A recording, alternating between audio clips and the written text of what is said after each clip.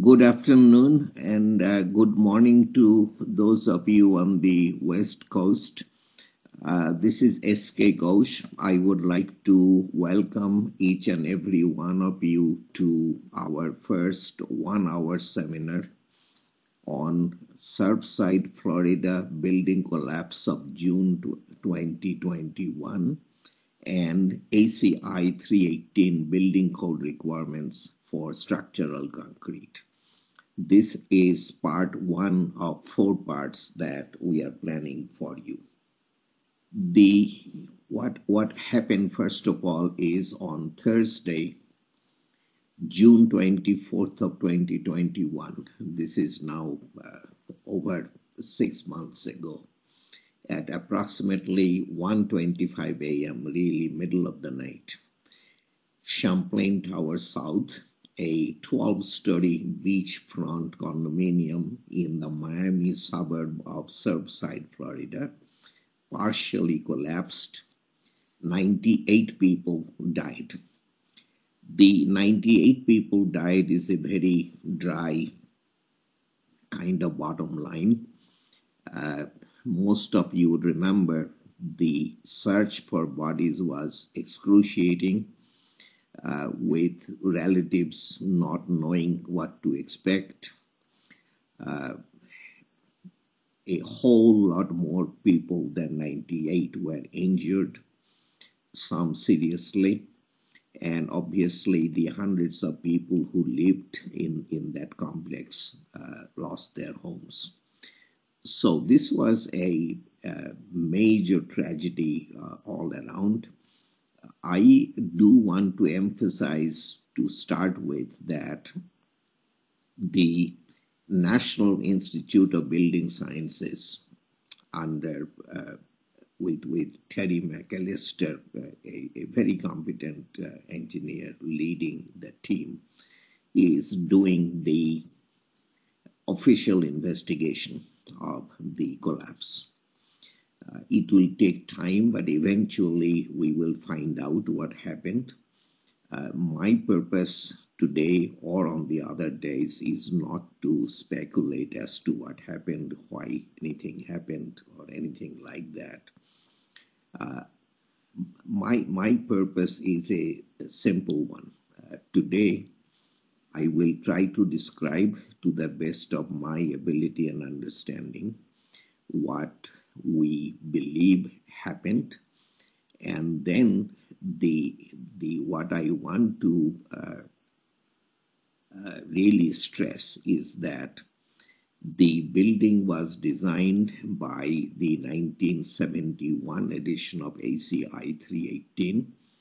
Since then, through the 2019 edition, which is the current one, there have been enormous improvements in 4 areas: the durability of concrete itself, the durability of reinforcing steel, the structural integrity requirements, and also the design of flat plate column structures. In succeeding sessions, I want to show you these improvements, discuss them, and if there is a message out of the 4 presentations, it is that a modern concrete building that is in compliance with current ACI 318 will perform infinitely better than the Surfside building did. I think we have every reason to rest assured that what happened is unique. It never happened before. It's very unlikely to happen again, and more importantly, the code provisions have been improving at a fairly rapid pace, and an appreciation of those improvements, I think, is good for engineers. In this presentation, I have relied heavily on two newspapers who have done an excellent job of presenting in understandable language with impressive graphics what happened and what they presented evolved as more and more was learned. The two newspapers are New York Times and Miami Herald, the local newspaper, if I may call it that.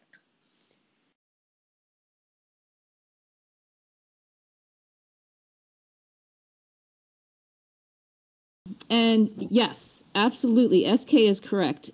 These conclusions, or what I'm about to present, is my own work in consultation with the Miami Herald, and I am very grateful to two of my collaborators, who are both mentioned on this first slide. Sarah Blaskey is the lead investigative journalist with the Miami Herald, and Nikki Lewis, who is a PhD candidate, helped with the modeling. She's an incredibly bright woman who has a great future in front of her, and I'm in debt to both of these professionals for what they added to this work.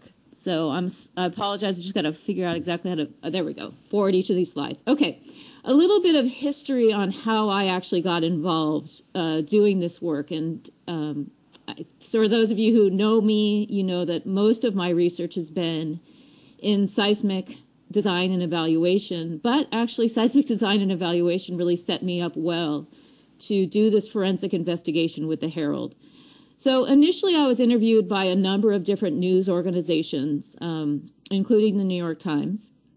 And I contacted the Herald actually based on something that they had presented, which I thought was incorrect. And when I started this work, I thought it was very important that we all give the investigative team patience, give them time to really study this collapse sequence. And I had told the Herald that I thought what they presented was erroneous. And actually, rather than saying to me, well, I don't think you know what you're talking about, they actually kept interviewing me, kept coming back to me, and eventually hired me to conduct this forensic analysis with their team. So this isn't something that I did in isolation. I worked very much with their team.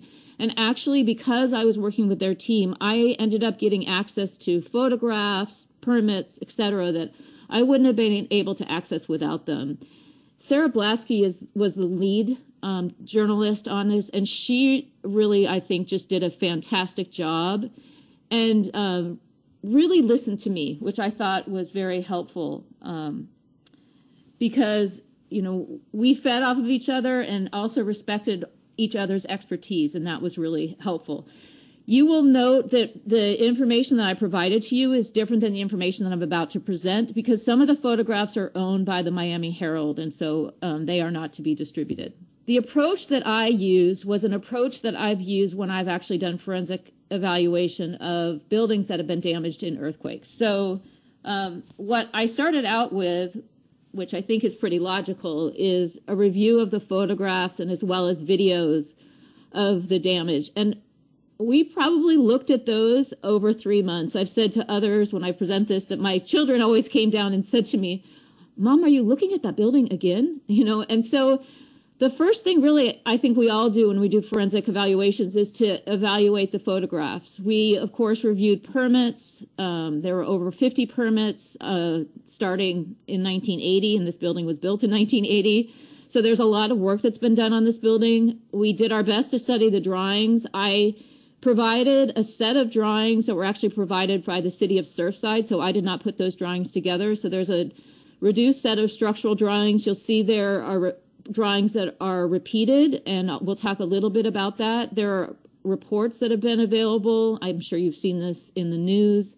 There was a whole site that the city of Surfside set up, but also the lawyers that were working with the Miami Herald ended up getting a lot of information that was not publicly available. So we used that as well. Using all of that and interviews that the Miami Herald conducted with survivors of the collapse, we established a timeline, and I will talk about that timeline. And then what we did on the engineering side, as well as looking at all of this, is to conduct some nonlinear analyses. And these nonlinear analyses were quite sophisticated. We're using a program called LS-DYNA.